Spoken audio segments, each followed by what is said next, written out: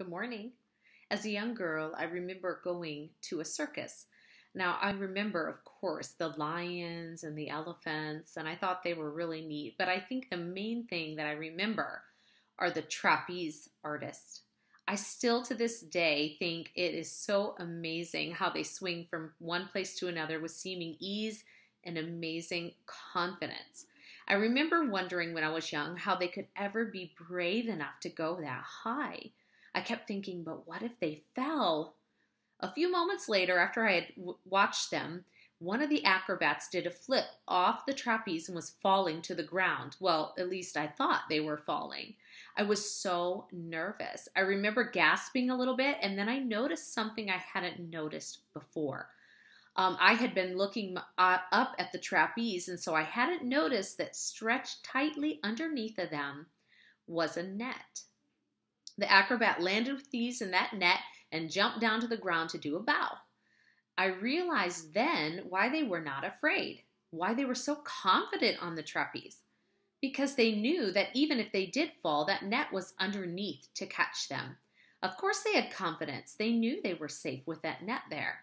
Now, I came across a verse in my devotions the other morning, and I've read it many times before. I'm sure you know it.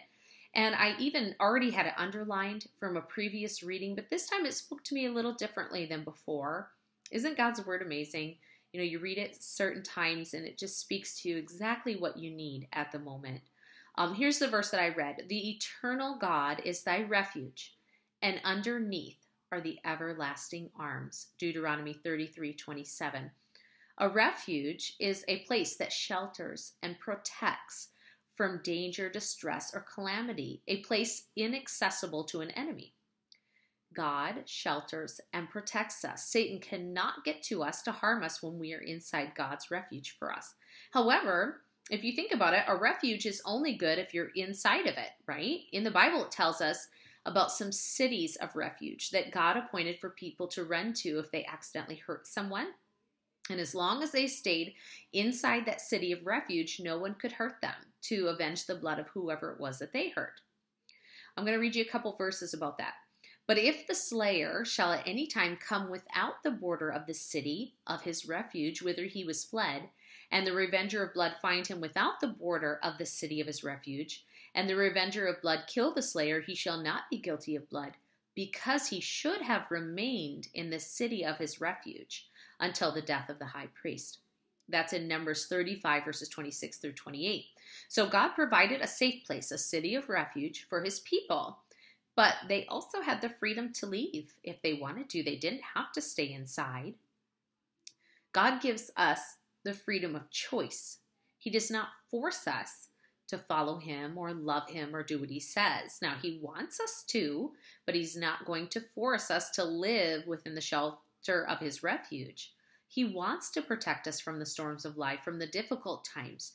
He doesn't take these things away. He doesn't take away storms and hard times. We do have to go through them, but he gives us a refuge to run to, the refuge of his arms. Now, God is our refuge and strength, a very present help in trouble. Psalm 46:1. The Lord also will be a refuge for the oppressed, a refuge in times of trouble. Psalm 9:9. Notice that there are times of trouble in these verses. They will come. And when they do, we should be sheltered within the refuge that God provides. But what if we get caught outside? What if we weren't prepared for that storm? What if trouble catches us unexpectedly? Well, that is when the safety net comes into play. Remember the net underneath the acrobats in case they fell off the trapeze? Well, let's reread that verse from Deuteronomy I read at the beginning. The eternal God is thy refuge, and underneath are the everlasting arms. Deuteronomy 33:27. Notice that last phrase. Underneath are the everlasting arms. That's our safety net. God is our refuge in times of trouble. But what if we mess up and end up outside of that refuge? Well, underneath are the everlasting arms. Everlasting means forever. God's arms never get tired. They never will fail to catch you if you fall. Psalm 37:17. For the arms of the wicked shall be broken, but the Lord upholdeth the righteous. Isn't it amazing to know that you have a God that won't let you fall? He will hold you up in his everlasting arms. Those acrobats in the circus weren't worried about what would happen if they made a mistake because they knew that underneath that trapeze, they had a safety net to catch them. We don't need to worry about what will happen to us if we get caught unprepared by the storms of life, because the eternal God is our refuge, and underneath are his everlasting arms.